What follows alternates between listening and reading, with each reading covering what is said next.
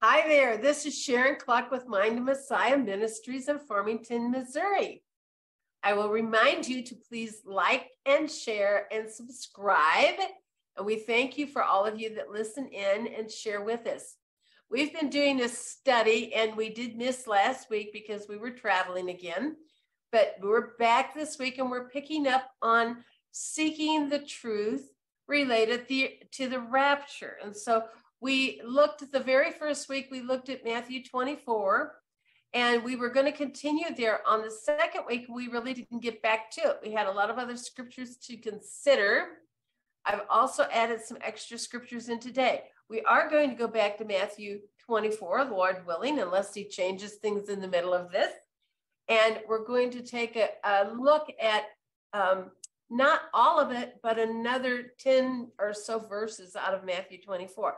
On the board, I have the scriptures that we're going to cover today. We're going to be in Matthew 24, 14 through 24. That's 10. We'll be in Joel 2, 32, Galatians 1, 7, and Revelations 14, 1 through 13, and in Daniel 9 and Daniel 11. So we had a little interruption, but we're back. And we're going to start today, Matthew 24. If you remember, when we started looking at this, we started out with Matthew 24, and we looked at verse 3, because there was a big question there from the disciples. They were looking at the buildings that Herod had built, and Jesus said, there's not going to be one stone left upon another. And so the disciples asked him this question: what is the sign of your coming and the end of the world? They connected those two things together. What is the sign of your coming and the end of the world? That was Matthew 24, 3. So we went on down through the first 13 verses in that very first lesson. So today we're going to pick up at verse 14 of Matthew 24. And this gospel of the kingdom shall be preached in all the world for a witness unto all nations, and then the end shall come. So when I looked at that immediately took my mind to another scripture that I had looked at previously. The gospel of the kingdom is the message of Yahweh's rule. That's what the gospel of the kingdom is. There are right now two kingdoms on this earth. You have the kingdom of Satan, which is the system of this world, what it's operating under right now. That's why they call him the prince of the power of the air, and why they say that he's the God of this world, because he is ruling the systems of this world. We have to remember that the earth is the Lord's and the fullness thereof, and everything that's in it. He created every one of us and everything that's in it. So he has ownership of this world, but it is being ruled by the ruler of darkness. So you have two kingdoms operating all the time. So this gospel of the kingdom, or the kingdom of God, shall be preached to all of the world for a witness unto all nations, and then the end shall come. Well, I've had people say numerous times, well, how will we know when the gospel is preached to every creature? How will we know when that happens? Well, there are scriptures that allow us to have a better understanding of that. So the gospel of the kingdom is the message of Yahweh's rule, of his kingdom, and all that it stands for. To be preached is to be heralded, to be published and proclaimed, the divine truth. It would be proclaimed to the entire globe, is what the scriptures say. The end will then come when it is preached to the entire globe. So that is the final conclusion will be present, or it will have arrived. We will come to the telos, the end of things, when that gospel is preached to the whole world. So this is a scripture that is referring to that. It's about being published to the whole world. So we're going to look for a minute over at Revelations 14. And because I want to keep it in context, I want to start with verse 1. I'm going to emphasize verse 6, because that's where it talks about the gospel of the kingdom being preached. Revelations 14, verse 1 is where we're going. And we're going to read down through 13. Now, there's a whole lot of stuff in this passage of scripture, and a lot of it's difficult for us to understand. First of all, it's speaking about the 144,000. Well, there's so many ideas and doctrines about who that 144,000 is that nobody can say for sure. We do know that there are 12,000 out of every tribe of the Jewish nation, out of the Hebrews. And our point here is going to be verse 6, but we're going to read from 1. So I'm going to begin with 1. And then I looked, and this is what I saw. The Lamb. We all know who the Lamb is. He stood firmly established. This is out of the Amplified. He stood firmly established on Mount Zion. We all know that Mount Zion is in the earth. He is standing on Mount Zion in the earth. And with him are 144,000 who had his name, the name of the Father, his name inscribed on their forehead, signifying that they are God's. They belong to God. The Lamb, which is Yeshua, is standing on Mount Zion. He has with him 144,000 people that are sealed, who have been marked with his name, and it means that he has ownership of these people. His name is what's on those people, and it's stamped in their forehead. In Joel 2:32, it says, "And it shall come to pass that whosoever shall call on the name of the Lord shall be delivered. For in Mount Zion and in Jerusalem," so Mount Zion is in Jerusalem. Let's get straight where we are. Jesus is standing on Mount Zion in Jerusalem, and he has 144,000 people with him that have been sealed. The Lord said, so this is still out of Joel. Let me start again. It says, "And it shall come to pass, whosoever call upon the name of the Lord shall be delivered. For in Mount Zion and in Jerusalem shall be deliverance." That's where the deliverance is coming from, where Yeshua is. "As the Lord has said, and in the remnant who the Lord shall call." So if he's talking about a remnant that the Lord shall call, and he is in Mount Zion, these 144,000 must be part of the remnant. Does that make sense? Yeah. Am I making a doctrine? Does that make sense? It's in print. It's in scripture. Okay. So in Mount Zion, in Jerusalem, and in the remnant, there is deliverance. So it looks like the deliverance is found in Yeshua and in those who have been sealed with his name, and that they are become one with him, and they also are bringing deliverance. Or it could mean that deliverance is there, and so are those who have been marked. Either way, Yeshua is deliverance. He's in Jerusalem with his feet on the mount. Then in Revelations 14:2, we'll go back there, "And I heard a voice from heaven, like the sound of great waters and like the rumble of mighty thunder. And the voice that I heard seemed like music, and it was like the sound of the harpers playing on their harps."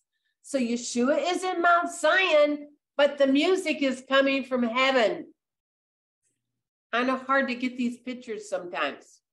They sung a new song before the throne of God and before the four living creatures and the elders. And no one could learn the song except the 144,000 who had been purchased, ransomed, and redeemed from the earth. So they are purchased from the earth. Revelation 7:4 says, "And I heard the number of them which were sealed. And there were sealed 144,000, all the tribes of the children of Israel." So we know from that all the tribes of Israel, so 10 of those tribes are lost tribes. Jesus knows exactly where those tribes are. And out of them, he chooses 12,000 out of each tribe. But then you have to remember, there's 2 sons of Joseph. So there were actually 13 tribes. So how do we figure that one out? Well, the speculation is that somehow Dan is left out. In this list of those that are from the 144,000 is Manasseh, who is the son of Joseph, and also Joseph is named. Dan's name is not in that list. Why is that? Well, if you know, tell me, because I don't. Revelations 14:4. These are the ones who have not been defiled by relations with women, for they are celibate. They are the ones who follow the Lamb wherever he goes. These have been purchased and redeemed from among men of Israel as a first fruits, sanctified and set apart for special service for God and the Lamb. In Mark 8:34 it says, and when he had called the people unto him, with his disciples also, he said unto them, whosoever come after me, let him deny himself and take up his cross and follow me. So he's telling us who he's chosen. He calls them and he says to them, whoever will come after me, let him deny himself. Well, he's just told us that these people are celibate. This doesn't necessarily mean that these are men that have never been with a woman. It means that these are people who have never served any other God, that they have dedicated themselves to God fully with their whole heart, and they've never served another God. They are fully committed to Yeshua as their husband. We talked about this last week. What is it like to be a follower? One who will lay down his life for the kingdom. So I know this is not taught to us as Christians. We're told that everything has been done for us, that the gift of salvation is free and that it costs us nothing. So I'm asking you, is this the truth of what the scripture teaches? Asking you a question, you get to give the answer. I'm not telling you what to believe. Does the scripture teach us it cost us nothing? What does it really mean to be a follower of Jesus? You get to answer the question. Every one of the disciples felt that to follow Jesus meant that they would die for their faith. What could this mean for you? What will you do if you are ever faced with the same choices that they were faced with? I'm just asking questions. Revelations 14:5. No lie was found in their mouth, for they are blameless, spotless, untainted. They are beyond reproach. Wow. I don't think I ever met anybody like that. We live in a day and a time that we tell lies without even flinching.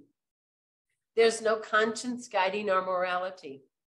We are told that these are just little white lies. They don't hurt anything. They don't hurt anyone. That it's that, what we say when it says it doesn't hurt anyone, that there is a lie. That in itself is a lie. When we answer the phone and we say, no, he's not here, when he really is.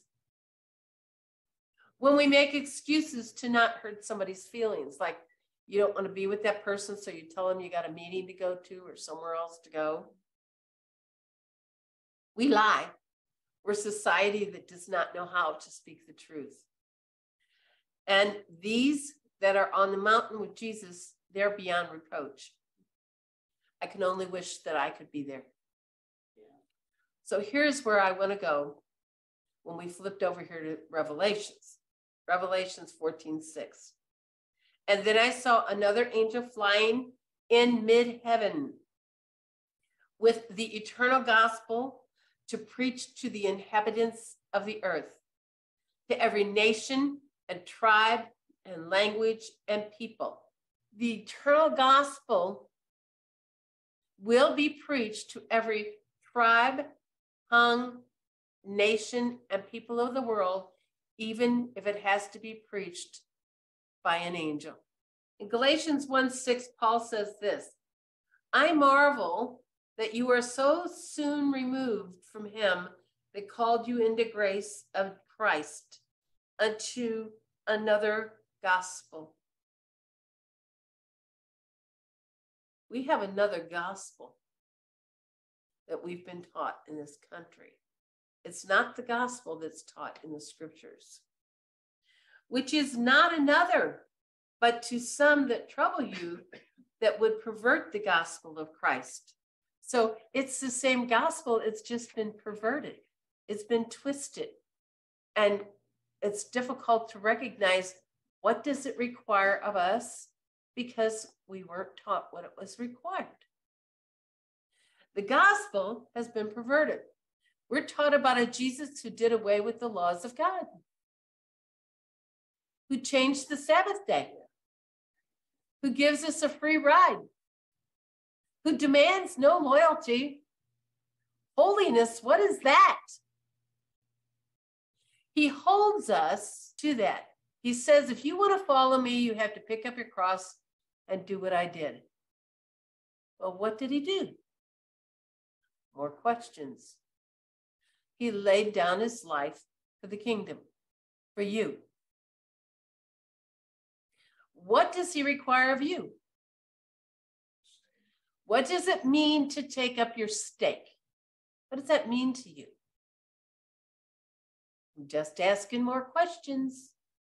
Everyone will hear the gospel, even if it has to be preached by a flying angel. And it says, and when that happens, then the end will come. So when we look at this, what's going on at this time? Jesus is in Jerusalem with his feet firmly planted on Mount Zion with 144,000. Music is coming from heaven. 144,000 are singing a song that nobody else knows, and they're there with Jesus. And then an angel starts flying, preaching the everlasting gospel. We're told the end comes when the everlasting gospel is preached to every kingdom, nation, people, and tongue. And we see that happening at the end when Jesus is in Jerusalem with 144,000. So if we're looking for a time frame here, we can look at some key things that are happening all at the same time to try to put together what will happen. He's got this all clumped together in these scriptures, John does in the book of Revelation. So let's look a little further. In verse 7, and he said with a loud voice, fear God. This is what the angel who's preaching the everlasting gospel says. He has a really loud voice, no trouble hearing him. Fear God with awe and reverence, and give him glory and honor and praise in worship, because the hour of his judgment is come. What time is it? The hour of his judgment. With all of your heart, worship him. How are we supposed to do this? With all of our heart. Worship him who created the heavens and the earth, the sea, and the springs of water. With all of your heart. The word fear God is to literally be frightened, alarmed, be in awe, and to revere. Be sore afraid, to fear exceedingly. That's G5399. Now, here is another word people don't like. They don't like the word Torah. They don't like the word law. They don't like the word holiness. And they don't like the word fear. I've had people say to me, I have never feared God in my life. Nothing to be afraid of. Doesn't that mean to revere him? You know what? I really think that if we were not filled with the love and the power by the blood of Jesus, that we would be terrified and trembling at his presence. What will those who don't have Jesus be doing? hiding in the rocks, praying for them to fall on them. I'd say that's fear. They're afraid of the wrath of God. Verse 8 of Revelations 14. And then another angel, a second one, followed, saying, Fallen, fallen is Babylon the Great, she who has made all nations drink the wine of the passion of her immorality, corrupting them with idolatry. Babylon is this satanic system of this earth. Everybody wants to name who and what Babylon is. Is it Iraq, where Babylon was once before? Is it the United States of America? Is she Babylon? We always want to point a finger to a place. I'm thinking, again, you have to ask these questions to yourself, that Babylon is the kingdom that rules this age. I'm not so sure that we can pinpoint a place or a location. It is the entire kingdom of Satan, the rule of this world. Just like they wanted to overthrow God at the Tower of Babel.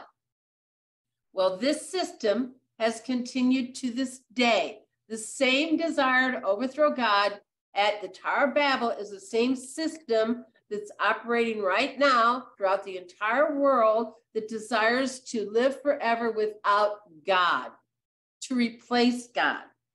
Satan wanted to be God. He used fallen angels and mankind to promote his agenda. Verse 9. And then another angel, this is the third one, followed them, saying with a loud voice, whoever worships the beast and his image and receives the mark of the beast on his forehead are in his hand. So these are the places that we're warned about. It's not like a brand on your fanny like they would a cow. It's an obvious place. It's on your forehead or on your hand. Verse 10, he too will have to drink the wine of the wrath of God, mixed, undiluted into the cup of his anger. So God's not just serving up wrath. He's serving up wrath in a cup of anger. It reminds me, I shared with this group a while ago that we had some crows, big birds that attacked the house, and I became very angry, and I went out and I just very angrily told them to leave. So when in the name of Jesus and by his blood, and they left. What we look at here is that the wrath that God is serving up is mixed in a cup of anger. So this is a cup that's been reserved that he will pour his wrath into, and that will be then poured out on the enemies or on Babylon. And he will torment them with fire and brimstone, flaming sulfur in the presence of the holy angels and in the presence of the Lamb, our Messiah. Verse 11 of 14. And the smoke of their torment ascends forever and ever, and they have no rest day and night. For those who desire to take the mark of the beast, this is what is written. The smoke of their torment ascends forever and ever, and they have no rest day and night. Those who worship the beast and his image, and whoever receives the mark of his name. Verse 12. Here is encouragement for the steadfast endurance of the saints, God's people. So somehow, this is supposed to help you be enduring. Somehow, knowing that judgment is coming, and knowing that ultimately you will have rest, because we're going to read that in the next verse. But he's saying here, now listen to this. Here is encouragement of the steadfast endurance of the saints of God, God's people. Those who habitually keep God's commandments and their faith in Jesus Christ. How long do you have to keep it? Forever. Habitually. It is a habit. It is a way of life. It's how you live. And you can read this in the Amplified, and they have taken this out so you will understand it more clearly. This is what it's talking about. You don't keep the commandments of God just when you get a whim to keep them and decide it's okay to lie and cheat and steal any other time. You habitually, as a habit, keep the commandments of God and the faith of Jesus Christ. Who does it say the saints are? Those that are habitually keeping his commandments. But I'm not sure that most Christians know what God's commandments are. Even the one that says to not bear false witness. We just got done talking about how easily we tell a lie and think nothing of it. Oh, that's nothing. I just didn't want to hurt their feelings. We need to learn to tell the truth and still not hurt people's feelings. However, God teaches us to do that. If we learn to start doing it, we will habitually do it in a manner that we can still be loving and kind. And I heard the distinct words of a voice from heaven saying, right, blessed. So this is why you are encouraged. Listen to this one. Blessed, happy, prosperous, and to be admired are the dead who die in the Lord from now on. Yes, blessed indeed, says the Spirit, so that they may rest and have relief from their labor, for their deeds do follow them. This is what I keep in mind when I hear about God's people going home early. I make a point in my heart, as much as I miss them, to rejoice on their behalf. They're finished. They could finally get some R&R. I remember when the guys were in Vietnam, they couldn't wait for that time of R&R where they could just go. They would go to Hawaii or wherever else they got to go and just take a month and relax in the middle of their tour. Rest and relaxation. So now we're going back over to Matthew 24, where he talks about the abomination of desolation. Okay, we're back at Matthew 24. Verse 15 is where we came to. So when you therefore shall see the abomination of desolation spoken of by Daniel the prophet, stand in the holy place. Jesus is preaching out of the prophets. Whosoever readeth, let him understand. So Jesus is giving key happenings for us to know that great danger is at hand. The disciples said to him, how will we know the sign of your coming and of the end of the world? Jesus said, gives them the key happenings. When you see the abomination of desolation, which the prophet Daniel spoke about. He's quoting the prophet Daniel, who's speaking of the one who makes things desolate. So there will be someone who makes desolation, destruction. He brings destruction. So Daniel 9:27 says this, and he shall confirm the covenant with many. Let's talk about what many means. It means he shall confirm, means that he will make something strong or something to prevail. He will act insolently. He will prevail. He will put to more strength. So the covenant, he is adding to some kind of covenant, some kind of agreement.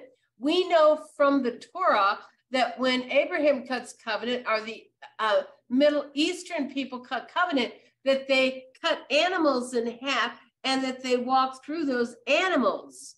And what that means is that if you break this covenant, what's happened to these animals will happen to you.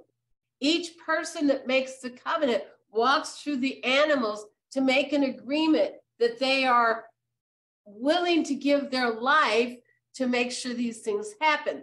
We see in our country and in our world today, we don't see covenants, we see contracts. And contracts are broken just like that. People think nothing of it. But it says that this person or entity, whoever this is, will make some kind of an agreement, and he's going to make it even stronger than what it had been previously. And with many means by contraction. It is H7231, and it means, with many, it means people of rank or quality, in abundance. So there'll be an abundant group of, or there'll be many people involved in this covenant. They will be like captains or elders. It will be a multitude. There'll be officers, is what that, when it says with many, that translates officers. Plenteous, a populace, or a prince. Someone of authority is going to make this covenant with this person who will ultimately desolate things, and they will do it on behalf of many people. So many people will be represented by the one who has agreed to this covenant. Consummation is complete destruction that he has determined to pour out upon the temple. So let me read that full verse now that we talked about what those words mean. Daniel 9:27. And he shall confirm the covenant with many for 1 week. And in the midst of the week, he shall cause the sacrifice and the oblation to cease. A sacrifice and an oblation has been set up. Now it will cease. And for the offspreading or overspreading of abominations, so he's going to cover it with abominations, he shall make it desolate. He's going to bring destruction, desolation, even until the consummation, or until that is complete. It's going to completely destroy. And the determined shall be poured out upon the desolate. So he is determined to do something that will bring destruction. Then in Daniel 11, verse 31, and arms, strength, and power shall stand on his part, going to be established, and they shall pollute the sanctuary of strength. The sanctuary of strength is the Holy of Holies. This is the Holy of Holies, what they will pollute. And shall take away the daily sacrifice. So there will be a daily sacrifice established that will be taken away. He will forbid the daily sacrifice to be made. And they shall place the abomination that makes desolate. And abomination means something disgusting, filthy, idolatrous, a detestable thing. The word desolate is to stun, to devastate, to stupefy, to make amazed or astounded, to destroy, to waste. And it's so astounding that it is a wonder. So let's try to put this in perspective again.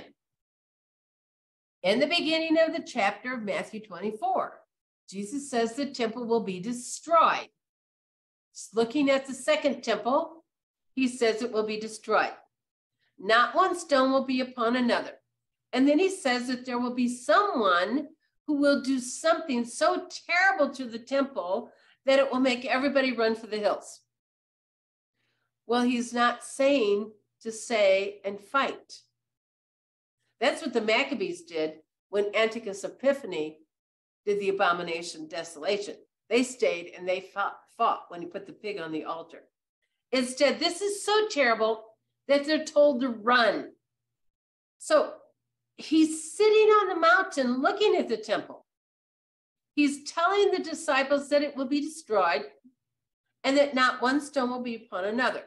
But then he tells them about an event in the temple that we can look back and see did not happen at the time that the second temple was destroyed.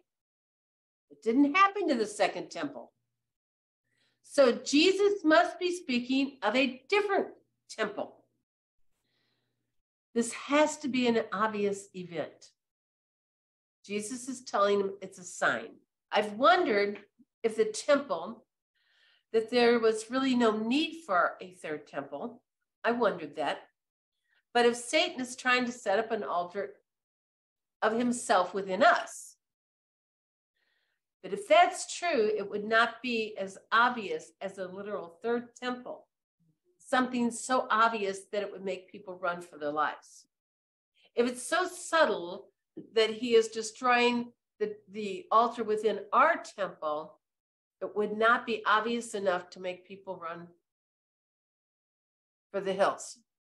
This is an obvious sign. They asked for a sign for the end of the age and his return. And he's telling them, when this happens, run, flee. Mark 24:16. And then let them which be in Judea flee into the mountains. So this is happening in Israel. This event he's describing will happen in Israel. Verse 17. Let him which is on the housetop not come down and take anything out of his house. We talked about this in previous studies, how Israel's housetops were set up.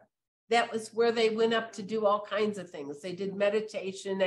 They actually had parties up there. They had ladders that would go down the outside. You did not have to go back into the inside of the house. You didn't go into the inside of the house to get out of the house. You could get off the roof from outside. Verse 18, neither let him which is in the field return back to take his clothes. And woe unto them that are with child, and to them who have given suck in those days. I'm wondering if this part of the, is this part of the anti-population agenda? Would it be dangerous for a woman to actually be pregnant or to have had a child? If they're trying to stop the population of children, would a person who actually got pregnant be in danger of their life? Again, a question. We have laws in California that they have subjected to that if a child dies in the first year from abuse of some kind, well, that it's not chargeable because it's still not a person as far as they're concerned.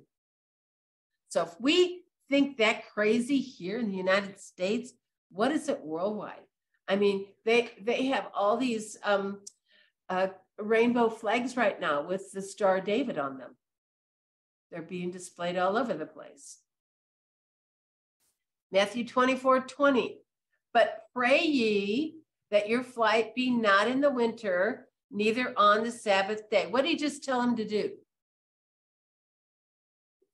Flee. And to pray. To pray. So he's talking to people who pray. What kind of people would pray? Those who love him. His people. Believers that he would answer prayer. Yeah. So they are here at this time that he's telling them they're going to have to flee. These are people who pray. So they're his people. Pray that your flight not be in winter and neither on the Sabbath day. And he's speaking about people fleeing that are praying people. And he tells them how to pray. He's given them instructions on how to pray ahead of time. I think I'd be doing that now. Verse 21, for then shall be great tribulation. What did I just say?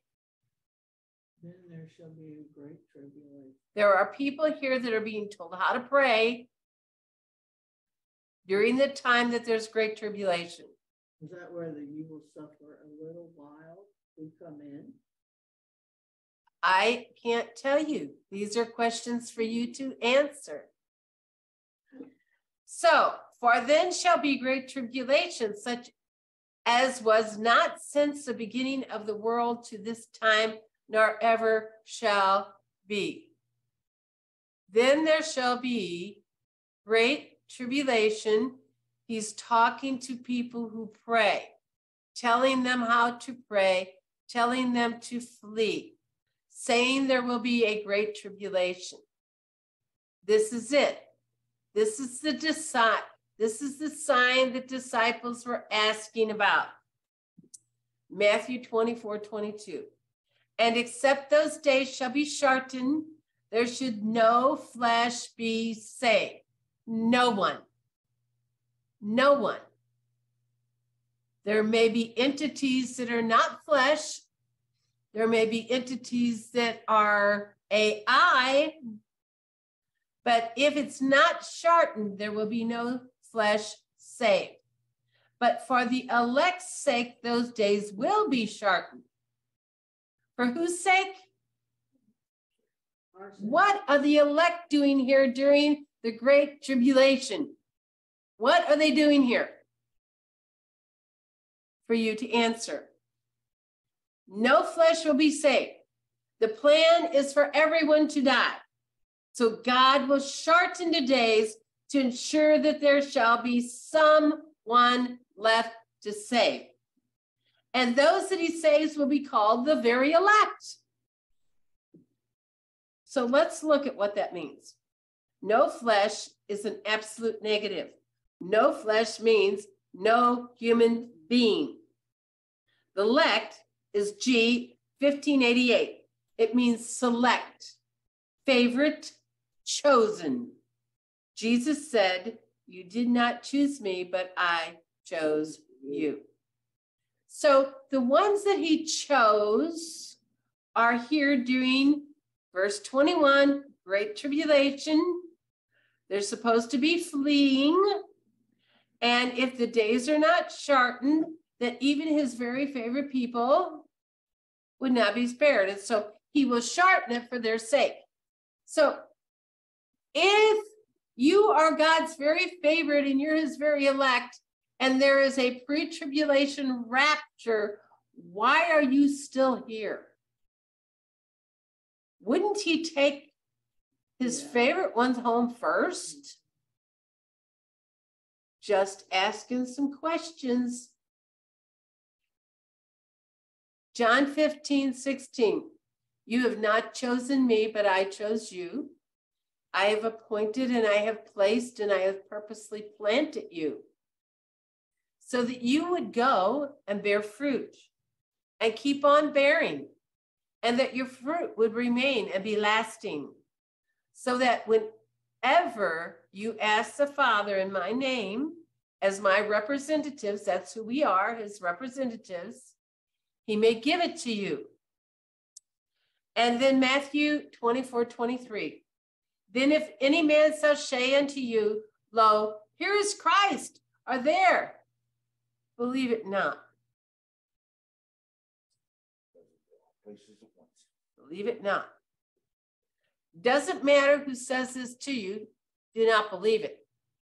And that's when there will be many false Christs, false prophets. They will do signs, don't believe what you see. And that's why there is so much deception. If the believers are already out of here from a pre-tribulation rapture, why would anyone be looking to find Christ? Why would we be looking to find Christ? Why would it behoove anybody to say, well, Christ is over here, Christ is over there? We're already gone. We wouldn't be looking for Christ. He is the anointed one.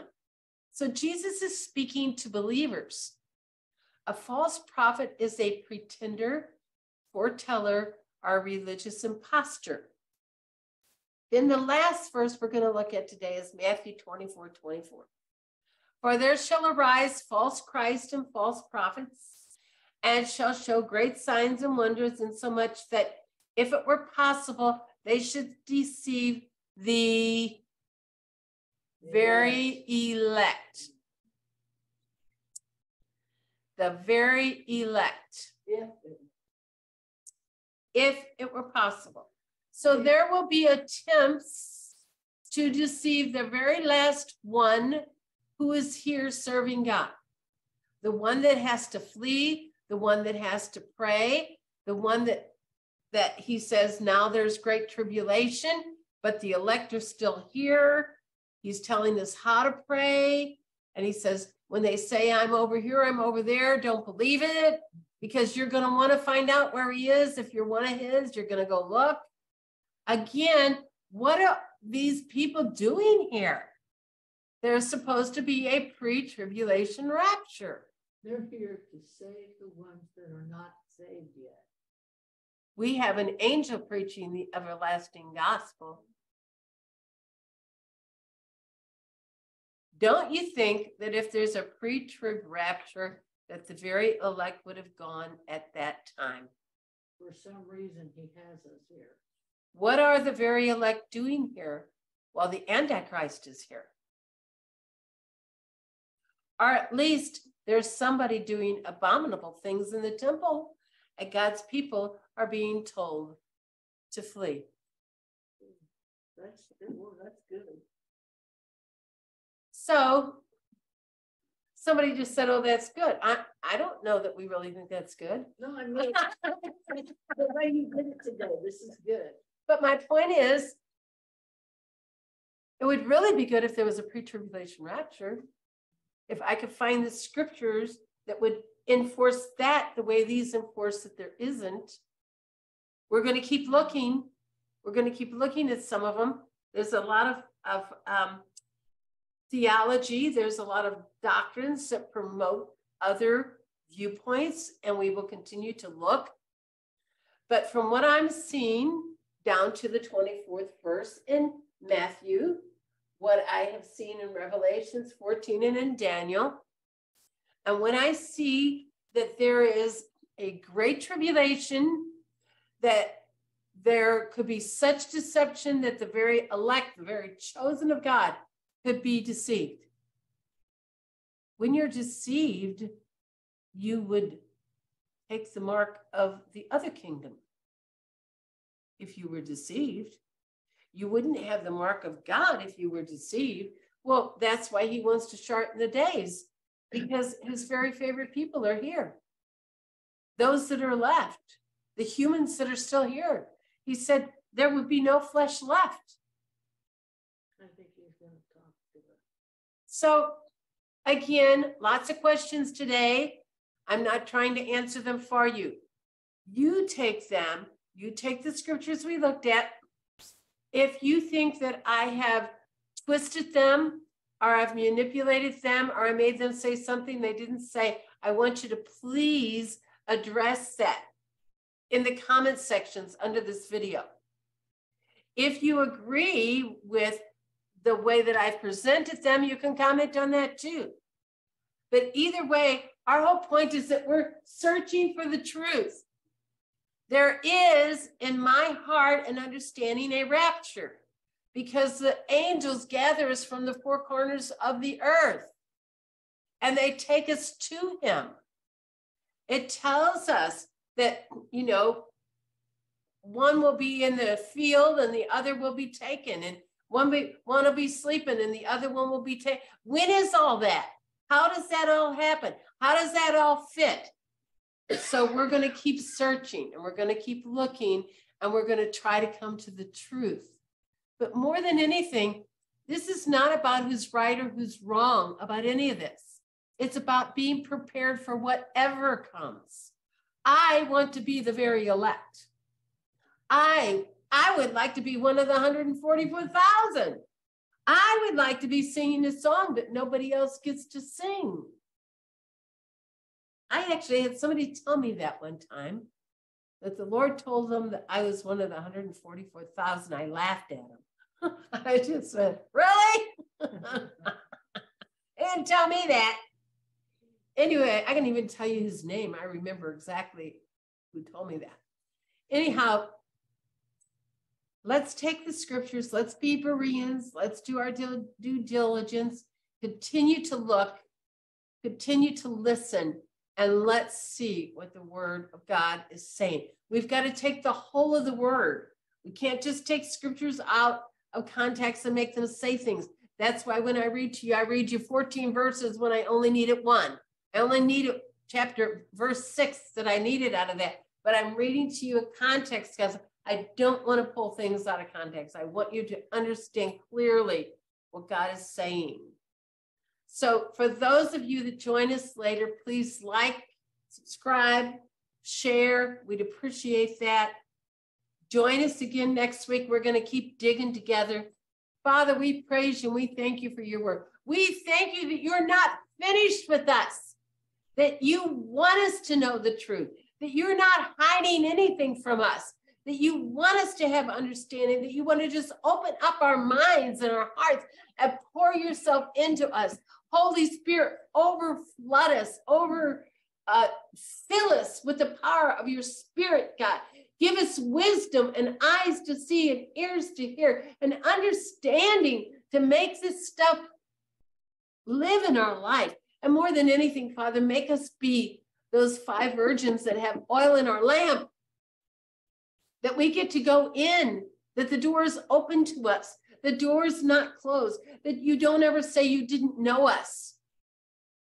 God, we want to know you. We want to know you.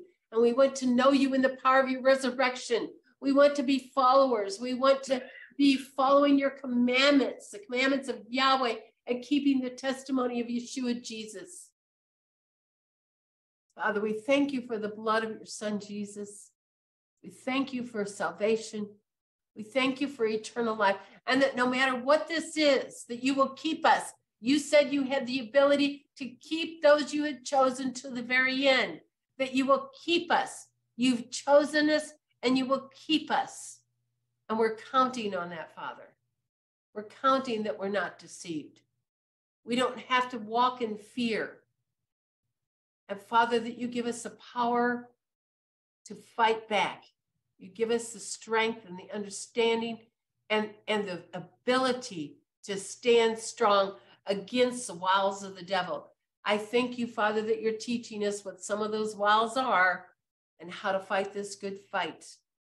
Father, cause us to be soldiers, fully armed, fully equipped, and approaching into the kingdom of heaven, establishing the kingdom of God on this earth. And Father, your word says in Romans that all of creation is groaning for the manifestation of the sons of God to appear.